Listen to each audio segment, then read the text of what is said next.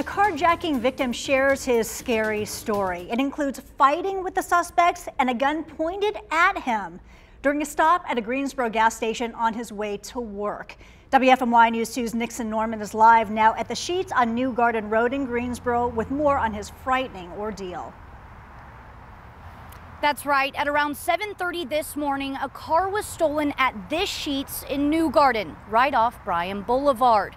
The victim asked to remain anonymous as the thieves stole his registration, meaning they have his personal information. When we spoke on the phone just hours ago, he told me that this situation didn't involve just one or two people. He says he saw 6 people involved, 3 of them sitting inside his car and 3 of them standing outside his watch.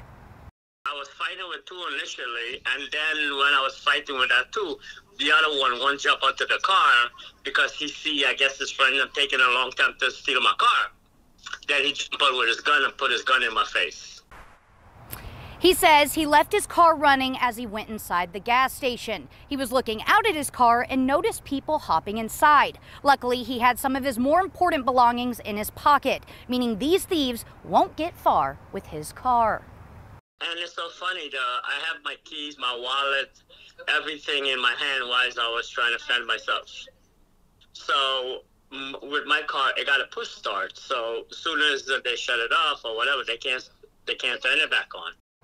Not only does he say he's sore from physically fighting 2 of them, he says he's in shock, that he's heard about this kind of thing happening for years now, but could have never guessed that it would happen to him.